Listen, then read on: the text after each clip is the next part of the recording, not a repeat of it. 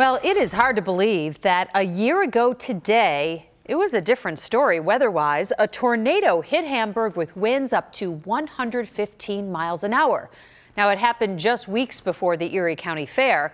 We saw incredible video, like a car being picked up by the winds and spun around. Now, in all, 4 tornadoes touched down there, recorded as those storms moved through 12 months ago. And so a year later, we naturally wanted to know how residents impacted by the tornado have been doing. Well, 2 on Your Side's Kelly Dudzik caught up with one homeowner to see how the recovery process has been going. So, Kelly, what did you find out? Adam and Mary Alice, this neighborhood looked a lot different a year ago. Lots of trees down. There are still logs here in this backyard, but luckily through all of this, no one was hurt.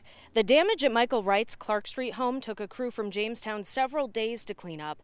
They had to bring in a 100-foot crane and go through the neighbor's yard. Definitely not a job for just chainsaws. Today, Michael told us what it was like when the tornado came through that day while he was on his lunch break.